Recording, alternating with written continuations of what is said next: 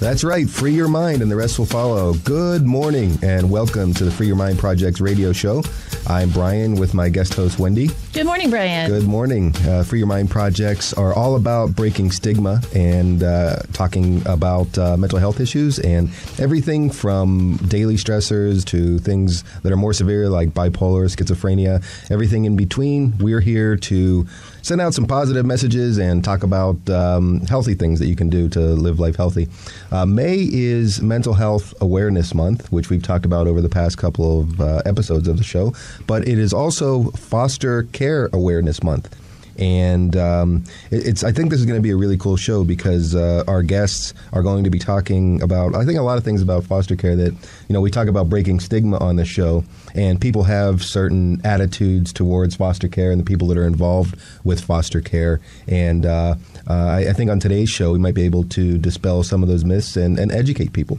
Definitely. And I was reading the bios of our two kids that are here, and they are just really, they've gone through a lot, but they've managed to just really do well with their lives. And we're going to talk about how they went through all that in the support systems that were there and available to them. So I'm very happy about this one. So keep it here on Free Your Mind Projects, the radio show. Also keep in mind that we are not doctors, we're not physicians, we don't dispense any pharmaceuticals or give any advice. All we're here to do are present experts and present some really cool people that you guys can listen to. You can take in the facts, you can take in the information, and then you can act on it. We are on the air and online at freeyourmindprojects.com. That's with an S, freeyourmindprojects.com. And so stay with us. Coming up, we're going to talk about foster care. We're going to talk about mental health. We're going to meet some really cool people right here on AM 830, Free Your Mind Projects, the radio show. Free your mind. Are you in charge of hiring at your company? Now is a great time to hire LA's Youth. Hire LA's Youth has thousands of qualified, pre-screened, entry-level job candidates who have successfully completed the rigorous Work Readiness Certification Program from the City of Los Angeles and the Los Angeles Area Chamber of Commerce. So you know you're getting a qualified candidate. Who uses Hire LA's Youth? Well, Vons for one. This summer, Vons is providing more than 500 entry-level positions for these qualified applicants. Why? Because it works. And the size and service of your business doesn't matter. Whether you've got one job or 100, go to HireLAYouth.com. You'll save time and money on recruiting, and your candidates are pre-qualified. Check out HireLAYouth.com. Brought to you by the Los Angeles Area Chamber of Commerce, Vons, Majestic Realty, the City of Los Angeles Community Development Department, Ralph's, and the City of Los Angeles Workforce Investment Board. Get qualified candidates between the ages of 16 and 24. Go to HireLAYouth.com. Free your mind. Good morning and welcome back to the Free Your Mind Project radio show. I am Brian with my guest host, Wendy. This is the show where we break stigma, all kinds of stigma about all kinds of issues. We are, as we were saying at the break, talking about Mental Health Awareness Month, which is the month of May. But we're also talking about Foster Care Awareness Month. And with us this morning is Ilya Howdegi from the Fostering Imagination organization. Ilya, good morning. Welcome to the Free Your Mind Project radio show. Good morning, Wendy and Brian. Good morning. Thank you for having us. Thanks for coming. I also brought two of our youth from Fostering Imagination, the participants, Shamia Gray and Dante Brown, who are both recently emancipated from the foster care system, and a child therapist that we recently started working with our organization, and her name is Jeanette Yoffe. Good morning, everyone. Hi. Welcome all of you to the show. Thanks for spending your Sunday morning with us and most of Southern California. Let's start with a little bit about why you started the organization. Well, the idea came to me when I was in law school. It was my last year of law school, and I was taking a children in the law class and was interning at the Children's Law Center, which are the attorneys that represent youth in foster care. And I had the opportunity to get to know some of the children that went through the foster care system and started learning about the tragic statistics about youth that went through the foster care system. And I felt the need to get involved and start programs that would help these youth overcome those challenges, such as self-esteem, grades dropping, and just losing a sense of themselves and stability as they entered the foster care system. So I kind of figure out the passions that I enjoyed doing, which were outdoors, adventure things, hiking and biking, kayaking, and theater. My husband now, he was a great inspiration to me as well, and he helped me get a program together. He is a co-founder for Ruskin Group Theater in Santa Monica, and they opened their doors for us to start a theater program out of there. After that, they also opened other facilities for us to open a computer center. So we started life skills courses and theater courses and bring the kids out for different kinds of adventures. And it really, you could see the effect that it takes up on kids when they enter the program. It's just tremendous. This is wonderful. I hope I don't cry, because I always start crying when I talk about my kids. Just for our listeners, I'll let you know I do see tears, but she's getting a pat on the back from her kids over here, so that's good. I have tissue for you. So what are some of the, if you could give us a general statistics of the challenges that the kids go through? I think Jeanette, I think I'm going to pass this one to Jeanette, who's a little... Challenges that children go through who've been in foster care based on their life stories, their histories. They have been through so much abuse, neglect. They may have experienced death of a parent. They have lost their families. There's been multiple losses, not only losses of their families, but personal belongings, losses of environments, being in schools. The average child that goes through foster placement is an average of 3 to 5 placements in a child's lifespan of foster care. So think about that, moving from 3 to 5 homes under the age of 18 is just tremendous. And the grief and loss that comes with that it's very difficult for them to work through that grief and loss, because they really need a significant attachment figure to process that loss with them.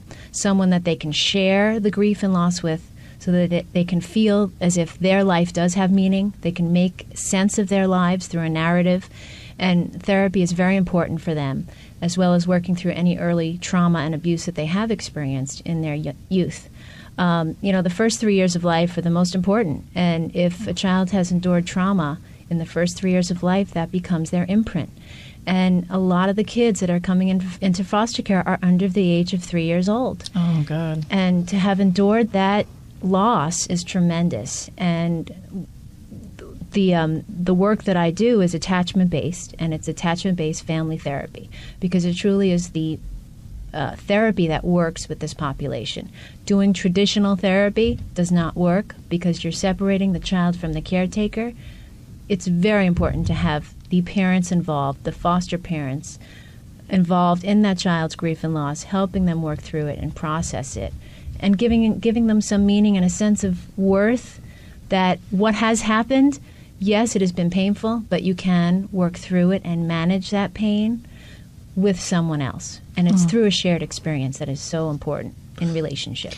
Yeah, our programs mainly focus on kids between the ages of 12 and 19. However, once they're part of our program, they're always going to be a part of our program. We have kids that are 20, 21, and older that come back and either to visit or participate in our activities or become mentors. Like many of the youth in our programs now are training to become mentors. That's right. But we focus on this age group because once they hit 12 years old in foster care, it's very unlikely that they will ever be adopted out of foster care. And so they don't have any stability. They don't have that family environment. They don't have anybody they can really trust, because they've shifted so many times between different social workers, between attorneys, between foster homes. And so our whole goal is to provide a stable environment for these kids. So at least one Saturday a week, one day a week, they can come and be a part of something that they feel like they can really be themselves, and know that they're around caring people that really care about what's going on in their lives and what they're going to be doing in their future. It sounds like a great program, and actually we were going to get to a couple of the folks that you brought along. Let's take our listeners back, though, to you had mentioned, Jeanette, the sort of 0 to 3 being the most important years.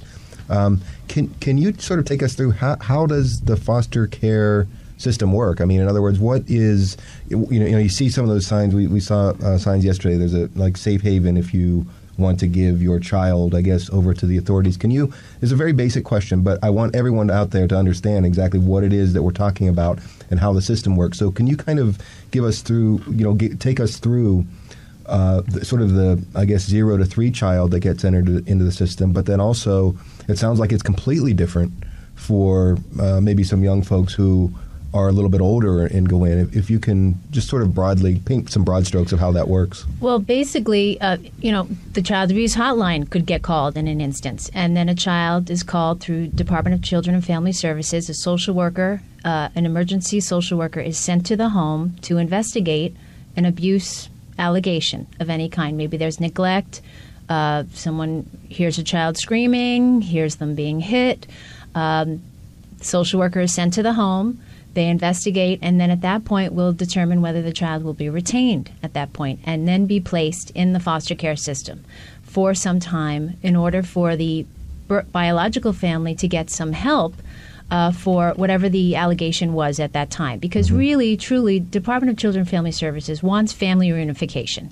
They want children to remain with their biological families, but that is not always possible because there is so many issues. And parenting is very difficult. I'm a parent myself. It takes a lot of strength and endurance and responsibility. Yeah. And I think there's a lot of difficulty with in taking responsibility. And I think there's a lot of kids in the system because parenting is a full-time job and it takes a lot of responsibility. But so then the child will be detained through DCFS, and then they are placed in typically if they don't have a home right away, it will be like an emergency respite home for a couple weeks until they can find a stable home for that child, which is considered a foster home. If it's family reunification, they're going to keep them in foster care. If they're noticing that the biological parents are not doing their case plan, which is what they're given when they go into the system, if they're not complying with it, therapy, doing drug testing, whatever the allegation was, if they're not pursuing their case plan, then their legal rights as parents can be terminated. And then the child under the age of 3, they really want to push to have that stable environment, family environment, so they want to push foster adoption. However, when we're dealing with children who've had early trauma and abuse, they're going to act out. And this is the stigma, that children act out because they are stressed out and they truly are in pain.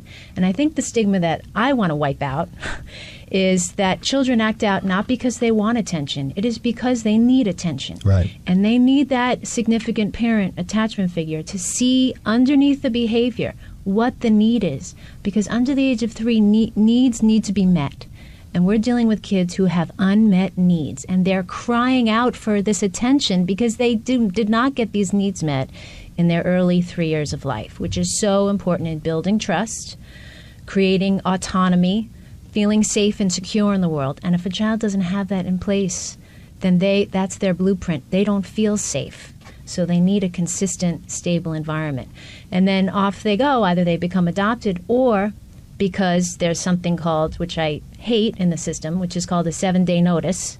Is it the 7-day notice or a 10-day notice? It's 7 days. 7-day notice. Do you want to talk about that, Shamia? Has that ever happened to you? 7-day notice where you can be removed from the home within 7 days from acting out. So if you're in a foster home, a foster placement, and it's not going well, then the parent at that point can say, okay, the foster parent, I can't handle this child, send them someplace else. Wow. So there's a lot of need and support, not only for the kids, but for the parents. Foster parents need a lot of help and support in how do I help a child who's grieving, who's had this early trauma? How can I be of support as opposed to being reactive, which is the fear, I can't handle this child.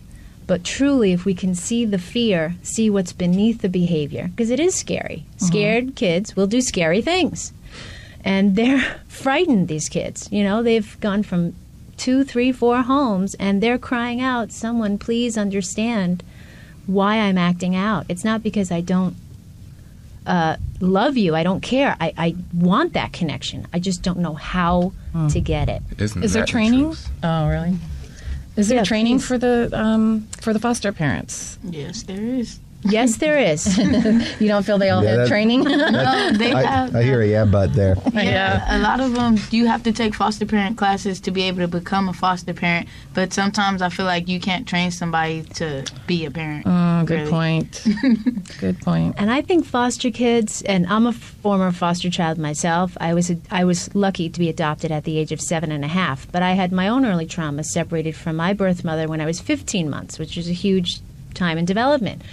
And what's hard is understanding that these kids need so much empathy and compassion for their lives. They've been through so much, and I don't want to place a negative stigma on foster parents because they're wonderful. I mean, I know some foster parents that have taken in 36 kids over a span of 10 years. It's just incredible. But the need is they need the resources, the support to learn that empathy and have that compassion and see the behavior not as acting out, but a cry for help.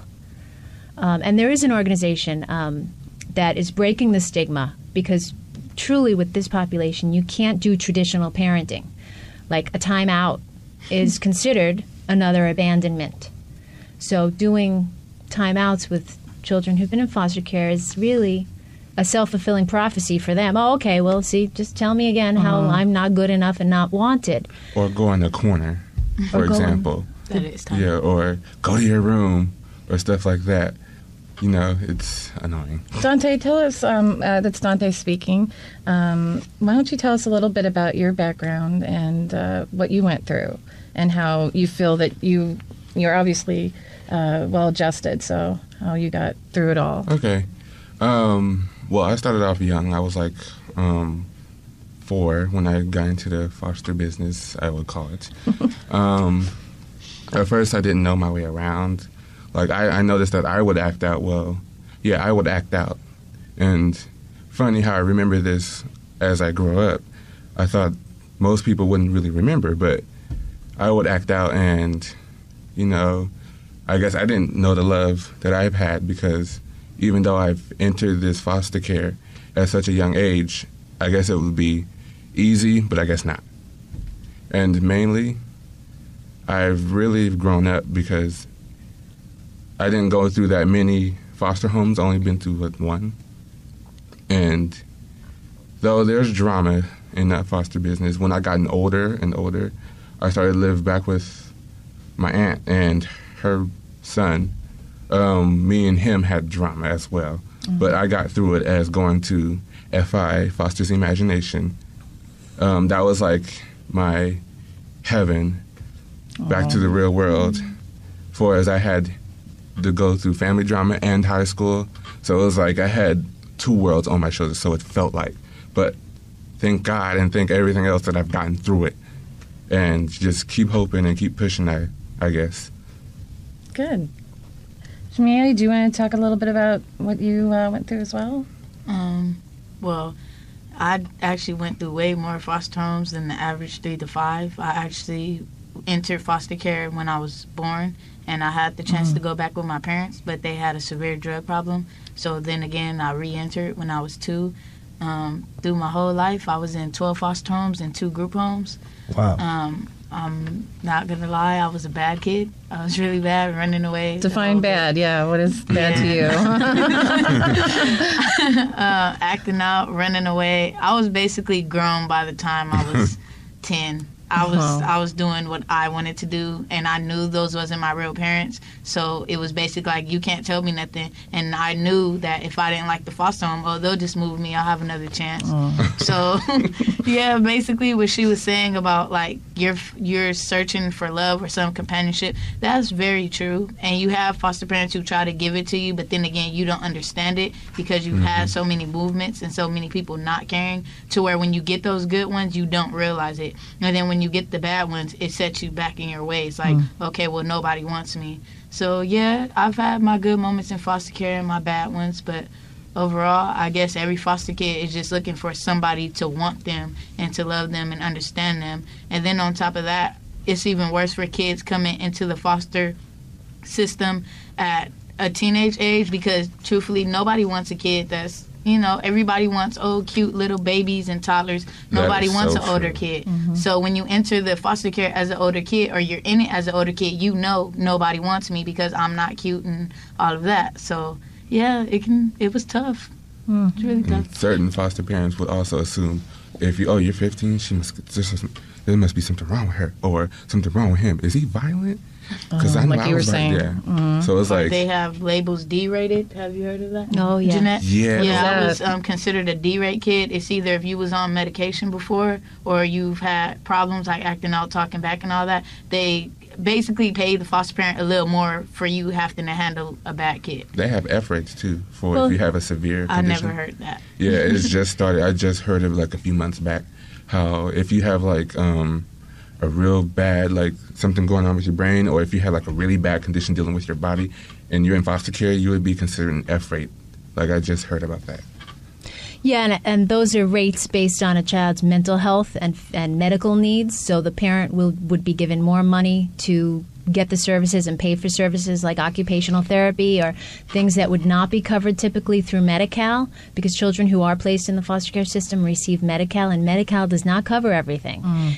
And a lot of these kids need so much more, like brain scans now based in attachment, understanding what early neglect had on the brain development, and now what these children need. There's so much different treatment out there that Medi-Cal is not covering and not able to, because it is pricey. I just wanted to share a quote with you. This is from a recent report by the Human Rights Watch called "My So-Called Emancipation from Foster Care to Homelessness for California Youth." It was just released this month, and kind of bringing together what Jeanette has said and Shamia's experiences. This is actually a quote Shamia gave them. So she began running away when she was 10. I'd go to a park and sit on a bench. It wasn't so much running away as it was leaving and seeing if anyone cared enough to come and find me. I just wanted someone to care. So, I care for you. Oh, there's hugs going on here. Look, this show goes out to 5 counties. You got thousands of people that would give you a hug. We're gonna come back in one minute. You brought up something, Dante, that I want to address and I want to understand better and let our listeners understand better, because it really is a business, and these F ratings and D ratings and all stuff like that, and then judging the mental health. What's interesting is that we've talked about ADD, ADHD, all these different conditions. So one of the things that I want to find out is what's this process? Because you're labeling people for their life. Literally, people can say, "Well, I don't want that." is it? And they shop for through a catalog. We're going to get to it in a second. I'm going to get on my soapbox here. Stay tuned. The Free Your Mind Projects radio show on air and online at freeyourmindprojects.com. We'll be right back. Free your mind. Are you in charge of hiring at your company? Now is a great time to hire LA's Youth. Hire LA's Youth has thousands of qualified, pre-screened, entry-level job candidates who have successfully completed the rigorous Work Readiness Certification Program from the City of Los Angeles and the Los Angeles Area Chamber of Commerce. So you're getting a qualified candidate. Who uses Hire LA's Youth? Well, Vaughn's for one. This summer, Vaughn's is providing more than 500 entry-level positions for these qualified applicants. Why? Because it works. And the size and service of your business doesn't matter. Whether you've got one job or 100, go to HireLAYouth.com. You'll save time and money on recruiting, and your candidates are pre-qualified. Check out HireLAYouth.com. Brought to you by the Los Angeles Area Chamber of Commerce, Vaughn's, Majestic Realty, the City of Los Angeles Community Development Department, Ralph's, and the City of Los Angeles Workforce Investment Board. Get qualified candidates between the ages of 16 and 24. Go to HireLAYouth.com.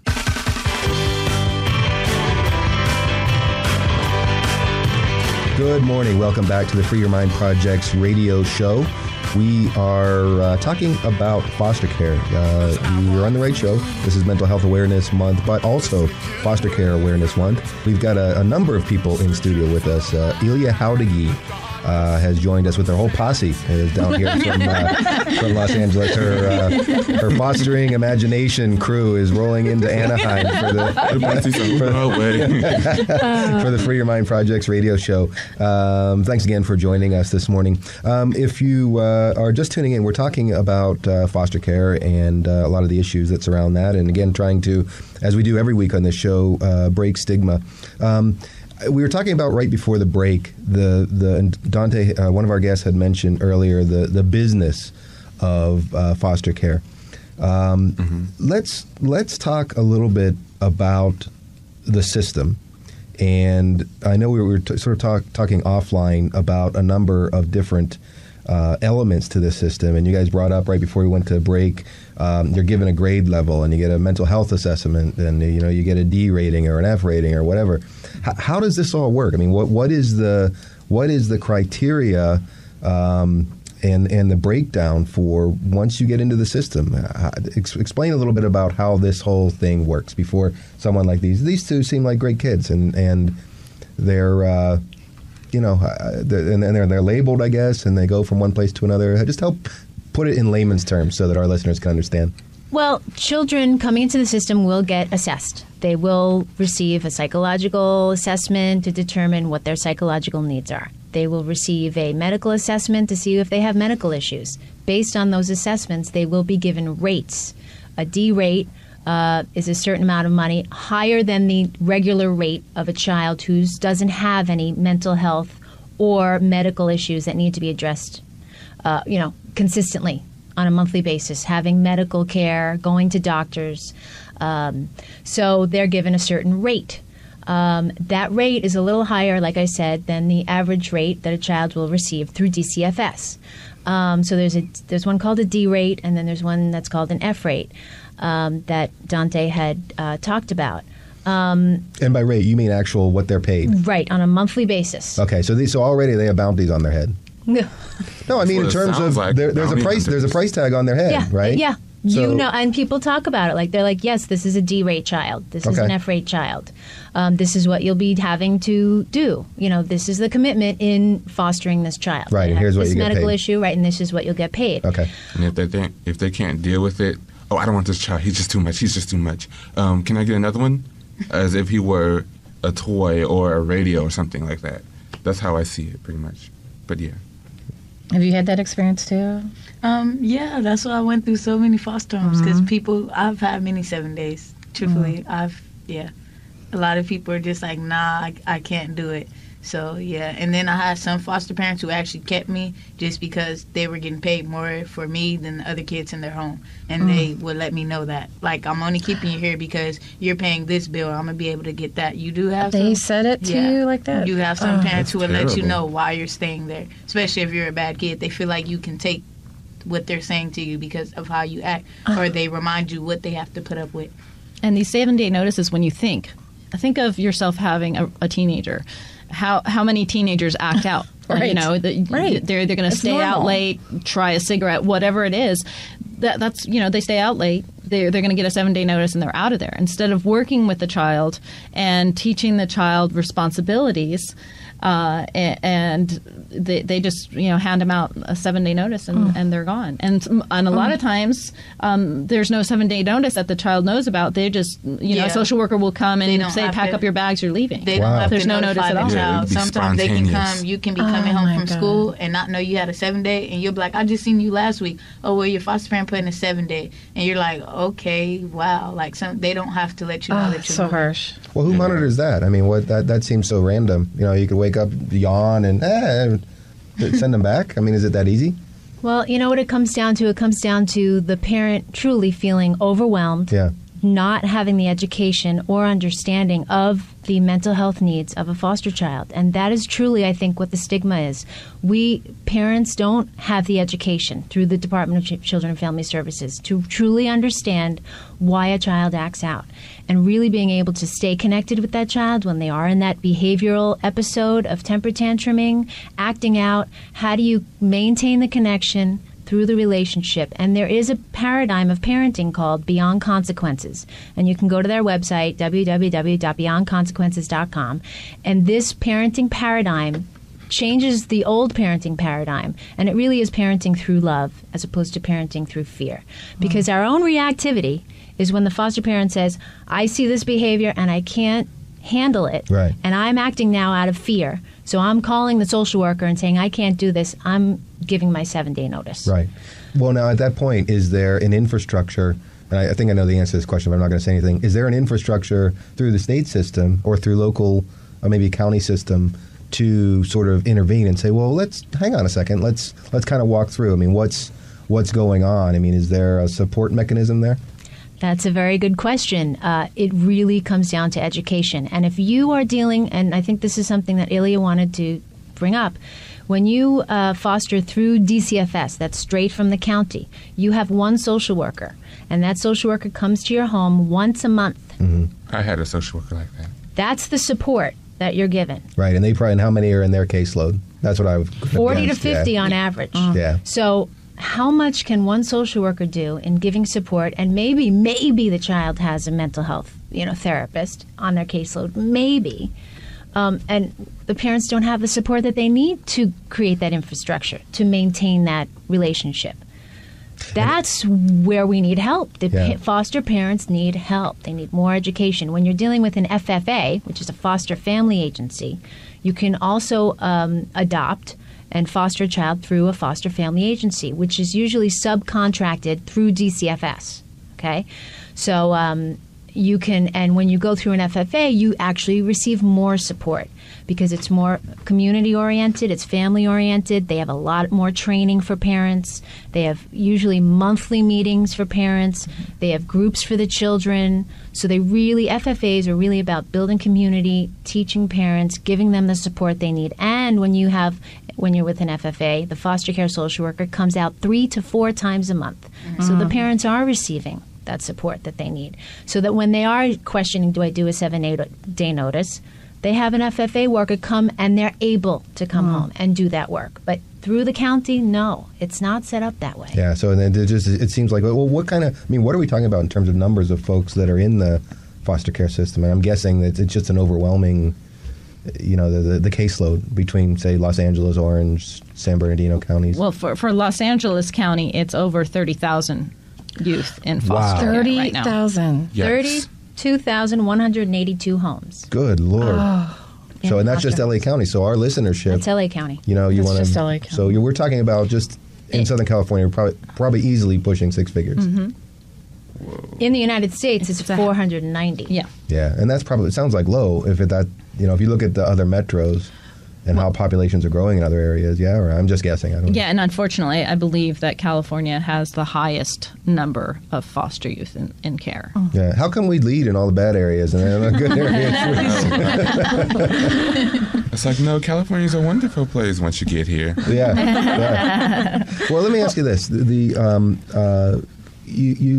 there's a park in the Palisades where if you were blindfolded and took the blindfold off and you opened your eyes, you'd swear you're in Beijing. All of the kids there, are generally seems like there's a lot of adoption that comes from other countries. But why, if we've got so many kids that are in this system in varying ages, are people taking off to go back and forth to all these other countries to bring kids over here when we got good kids here that really need a home and would really appreciate the love? Mm-hmm. Uh-huh. I hear you. I've questioned that too, and there's a few answers for that. I think Shamia brought it up, and she said, there's a lot of older kids. Who wants to adopt an older child? I think one of the real core issues here is parents who can't have their own biological children want babies.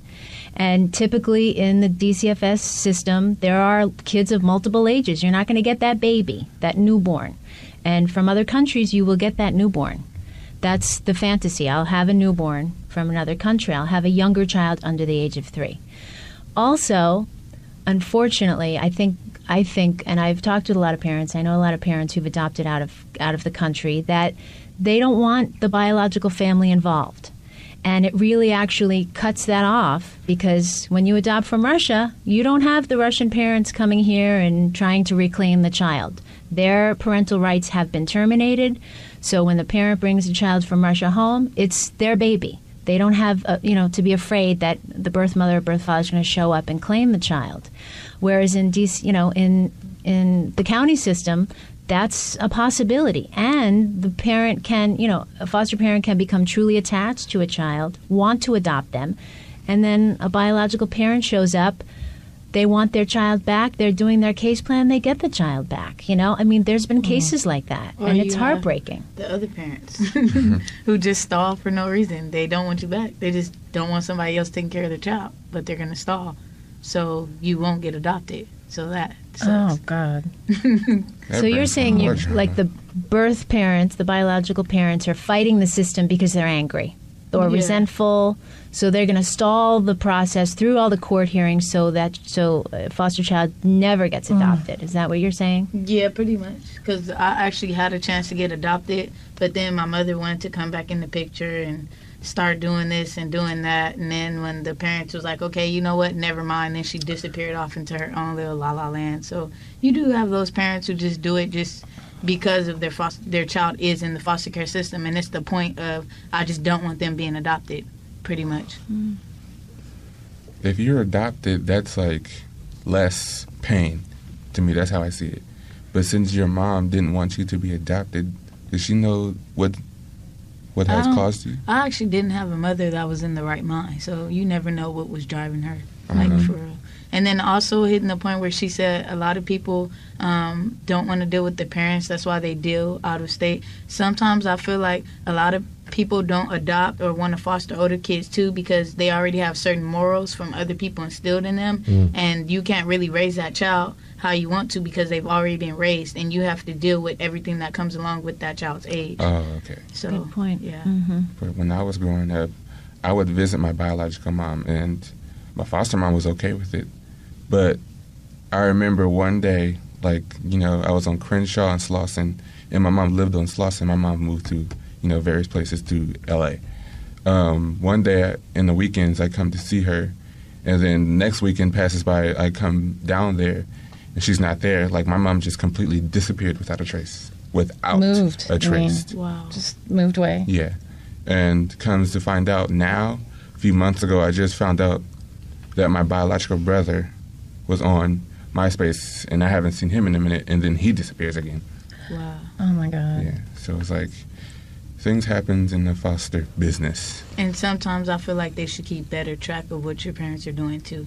Because both of my parents passed away, but the sad part is my dad passed away when I was 14. I was in a foster home down the street from the hospital he passed away in, and they didn't even know. I found out through a family member where he passed away and how he passed away, and the foster care system was like, well, we didn't know where your dad was.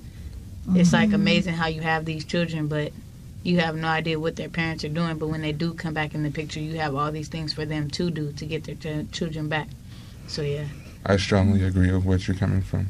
I strongly agree, because after what happened to me, I was just like, well, I was asking for my family, I was asking for my mom, I was asking for my brothers and my sisters. Oh, we don't know, we don't have a trace on them, or we don't have them run up on the archives of foster care somewhat. Are you guys in touch at all with other family members at this point? Yeah. I am, but my family is, they're not people that, I love them, they're my family, they're my blood, but I truthfully can understand why the foster system just was like, hey, you need to stay in here until you're 18. I can understand why they did that to me, and I understand it now that I'm older. When I was younger, I really thought they were just a big bad monster trying to keep me away from my family. But some kids don't need to be returned to their families, because when you return, you notice, there's nothing for you to return to. You were saved in a way, even though you went through a lot. Yeah. Truthfully, I think I needed the foster care system. Even though I went through a lot, I needed them, because I wouldn't have been better off with my family. Speaking of which, how did you get involved? What was your first experience when you went with Ilya and her group? Oh, yeah. Because that sounds like that was another supportive thing. I had an attorney who, like, as I told you, I was really bad. So my attorney was like, okay, well, look, because I was bad to the point where I was in a group home, and the group home didn't want me no more. So she was... So then I got her. I was going to say. So I guess my attorney, Patricia, I don't know how she found out about Ilya's group or whatever, but she was like, well, we're going to try this for you. She's starting off this group. She doesn't have any kids. She's trying to get some kids together. We're going to do this. So I went ahead and I did it, and it was better than being in the foster home that I was in, being with Ilya. And truthfully, it's been fun. And I can say Ilya has always been there, because I done been to Colorado and back. And Ilya went to Colorado to visit me, and she didn't have to. Oh, wow. Yeah. No, I have the tears. Yeah, no, I can cry. That is sweet. Ilya has always been there, and the sad part is out of all the people who've came and gone in my life, Ilya is the only one that's still standing there. That's a beautiful thing. Mm-hmm. Yeah, it's not a sad thing, definitely. Don't it's look at me. beautiful. So she's become, speaking to our therapist, that role model, that parent, basically, for her, right? Mm-hmm. That sticks with her, that is able to see beyond the behavior and see that this is a child who needs a relationship, a stable, secure, safe person in their life to actually watch and monitor and see what they're doing. Having a witness to your life brings meaning. And I've been knowing you for how long, Ilya? What? 4 years. Yeah, 4 years. I've known her since I was 16. We're going on 5 because I'm about to be 21. So Oh, wow. I've known Ilya for a while. And she goes through her things with me, too. It's not all peachy keen. She has a lot to deal with. That's why Ilya is really, when you say you have a great soul, Ilya is like the kindest soul you can meet because she puts up with more than people can imagine. You're cold. She meant temperature. Yeah, she just touched her hand for you listeners. Her heart is warm, though. Yeah. There you go. Shamia said something to me the other day, which just kind of ripped at my heart. And she said, sometimes I wonder if I went missing, if anybody would notice. And I told her, I would notice, and I would, walk the streets looking for you wherever I needed to. And this touched home for me yesterday because one of our emancipated youth, his name's Gabriel, and he emancipated from the system last year and went into transitional housing in Lancaster. And I went to visit him in Lancaster, and it was pretty desolate out there. There was nothing for him to do. There were no jobs available. He was wasting his life, and he always he's such a light. And he was participating in our theater program, and he always wanted to get into culinary arts. And so I said, well, what are you doing? Let's pursue this. And we did some research together and found out that Job Corps provided these training programs, and one of the programs they provided was culinary arts. And so we got in touch with Job Corps and we got him into the San Diego location. I drove him down there about 2 weeks ago, and he's been there for 2 weeks. And why I'm bringing this up, because last week I tried to get in touch with him, and I sent him a card, and it was returned. This person is no longer here. And I called them yesterday, and they said, no, this person doesn't exist. They never enrolled. I said, well, that's impossible. I brought them 2 weeks ago. I dropped him off. We went through an orientation together, and finally I was able to find out that he used or they used a middle name that was on his Social Security card as his last name. So, but at that time, I hung up the phone and I just thought of what Shamia had told me, and I felt like a parent. I'm going to drive down there. I'm going to start looking on the streets. I didn't know if they drove a bus with him into Mexico, and I was on the verge of tears. And fortunately, we were able to figure it out. And he's doing fabulous down there. So I'm glad that was a good ending. Yeah, I didn't even know him, so that scared me. Yeah, I mean, one of the main things. I know we're going to probably get into this about what you can do for foster youth is be there for them, be a mentor, be a good mentor. I know people's lives are so crazy, especially in Los Angeles. They spend so much time doing so many different things, but they never stop and really focus on what's important in life. And for me, it was really helping these kids that I have in the program and mentoring them and making sure that they have a chance to be successful in their lives, because it doesn't take much. It takes, somebody to say, you are special and you can make it. And for them to hear that, that's all they need to hear in order to make that change in their lives, from, wanting to commit suicide or ending up homeless or just, ending up as a statistic. Just to be able to be with them and have lunch with them or give them a call on the phone or send them an email, just letting them know that somebody out there cares about them.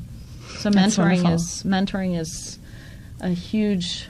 Oh no! So you do a little more than mentoring. I'm guessing you're right. But well, I'm sorry, but I think this is a good point though. Why, you guys have both said it, Dante and Shamia, both. Why not try? If you're going to be a parent, you're not buying a car. You should be in it for the long haul. Mm-hmm. So isn't this a good idea though? Can't you mentor for a while and then you're like, and then if you say, well, this isn't me, that's fine. You don't have to be a parent, but it seems like that would be a good way without having to put these kids through such. Yeah, can people join your organization and be a mentor and just come in? They don't have to have the wonderful dancing talent. No. We what's great. We offer several different opportunities for our mentors. We've had mentors even be part of the theater program with no theater experience at all. Great. And then we also have long-term mentors that are open to the kids. It's always best to get involved with one of the programs to find out which kids you are good partnered with, because sometimes my job is to trying to figure out, okay, this child is a certain way and this adult is a certain way. I think they'd make a good match, but I'm not always right. However, that doesn't mean that you're not a good mentor and that there's not a good mentor out there for the youth. It's just not that partner. So it's always good to get involved with some of the programs, come out on some of our outings during the year and get to know the kids and see who is a good fit for you. And from there, we do background checks to make sure everything is good. Legit. I laugh at that though, Ilya, because it seems like I never had a mentor. It's like I always shy back to you and Eddie. So was it hard matchmaking? I did, but I always end up with you and Eddie. Like it's kind of it's not a hard process necessarily. It's kind of committed. Well, he's saying matching the mentor and youth.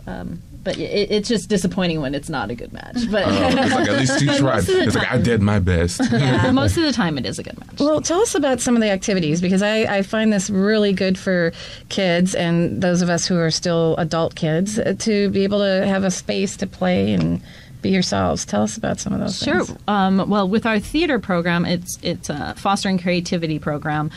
They start off in our introduction to theater course, and it's about 12 weeks long. They meet on Saturdays from about 2 to 5.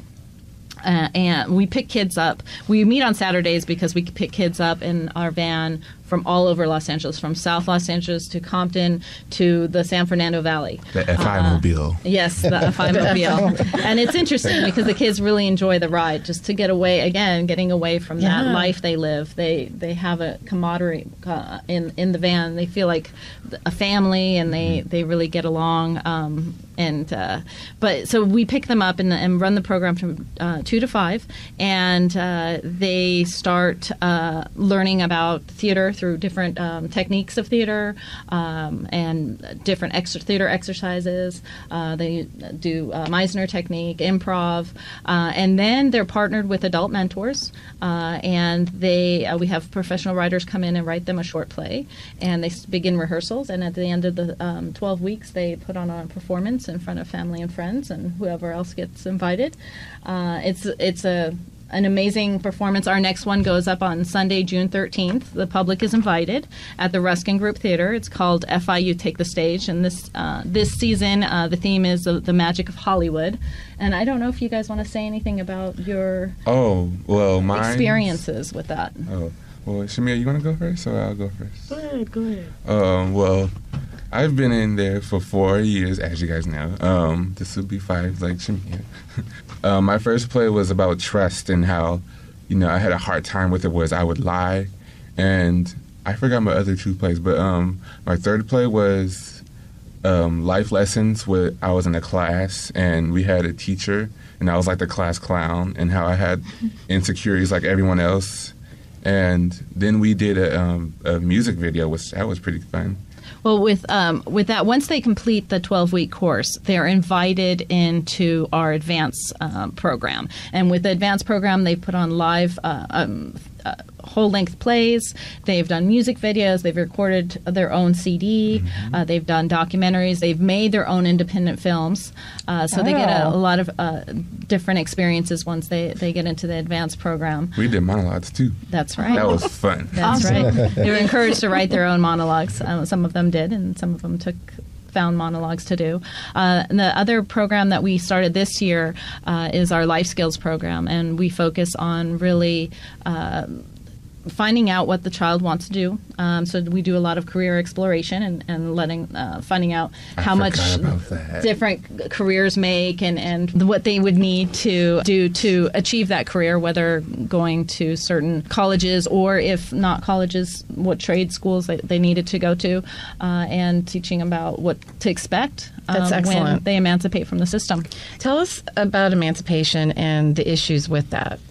Okay, emancipation is this is true when a youth in foster care turns 18 and they are emancipated from the system, and it's a court proceeding that they are required to do. The social worker and the attorney are required to do.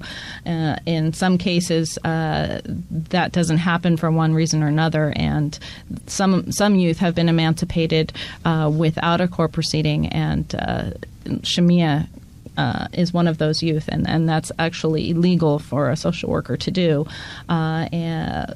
because the youth has to know where they're going. Part of the responsibility of the social worker is to make sure that the youth has some place to go, because it was, for many years, social workers would essentially drop a youth off at a shelter, pick them up from a group home and drop them off at a shelter and say, okay, well, good luck. You can probably stay here for about 2 weeks. And, oh, my God. So they've been trying to make improvements on that and started a transitional housing program, and so the social workers are essentially supposed to make sure that this youth has a plan for their future, has a transitional housing program to go into, or some type of housing or reunification with relatives that they can stay with, and some sort of plan for a job or school. However, unfortunately, that doesn't always work out, and due to budget cuts, a lot of the transitional housing programs have been cut. Shamia's transitional housing program, they lost funding and are closing down, and she was told by her social worker that she needed to be out by June 1st. And she's been having problems finding another transitional housing program that has openings. Because due to budget cuts. So they really can't afford to take kids anymore.